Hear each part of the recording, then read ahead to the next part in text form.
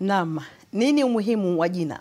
Nchini Ghana, majina ya miji, vijiji na hata mitaa huwa na umuhimu maalum kama kumbukumbu ya maisha yaliyopita kwa jamii. Kwa hiyo haishangazi kuwa hivi karibuni raia kote nchini Ghana walishangaa sana wakati majina yasiyo ya kawaida ya vijiji vitatu yalipotajwa katika bunge. John Solombi anasimulia zaidi. Yote yalianzia hapa.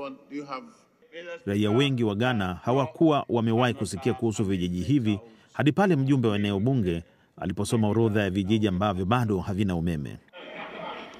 Nchini Mnyanza. Koti abua. Swaya mobo. Etwe ni Mnyasa, kote ye aboa na shua ye morbo. Kwa Kiswahili yanamaanisha uke una busara, uume ni mpumbavu na korodani hazina maana. Wengi walicheka kusikia majina haya, lakini tunataka kujua jinsi wanakijiji wenyewe wanavyohisi.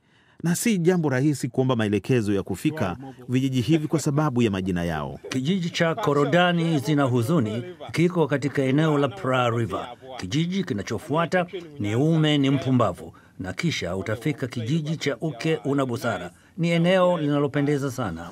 Vijiji hivi vitatu viko katika eneo linalokuza kakao katika eneo la bunge la Abirem kusini mwa Ghana. Raia wengi wa Ghana wamekuwa wakishangaa kuhusu asili ya majina haya. Ni mazingira ya kawaida ya vijijini katikati ya mashamba ya kakao. Kofi Marfo alizaliwa hapa na anasema anajua ni kwa nini vijiji hivi vina majina haya. Mababu zetu walivipa vijiji majina. Walikuwa ndugu watatu. Mmoja wao alioa mke na kumtelekeza ndugu yake. Baadaye mwanamke huyo alimhadaa na kuchukua mali yake yote.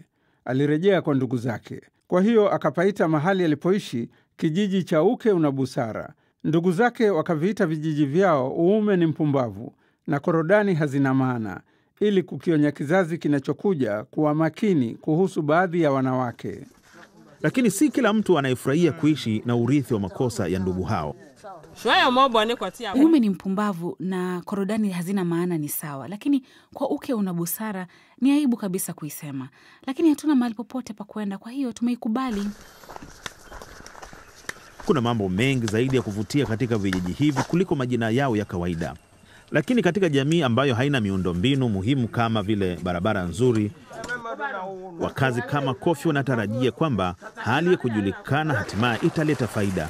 Wengine sasa wataunganishiwa umeme. Na kuhusu taarifa hiyo tumekuomba utupe ujumbe wako na mmeandika wengi tu. King Majuto hapa anasema kwamba Tanzania kuna wilaya inaitwa Chunya kwa kabila la Wasukuma, hili ni Sawa na Tusi. Naye Jonathan Lenken anasema Mchambawima kule Zanzibar. Mmetuandikia mengi tu, lakini kwa kuwa kidogo majina yenyewe yanatatanisha tumeamua kuyabana. Na wewe pia unaweza kuwasiliana nasi kupitia Twitter na pia Twitter yangu mwenyewe. Hii ni Dira ya Dunia kutoka idhaa ya Kiswahili ya BBC London. Mimi ni Mareko Markanis.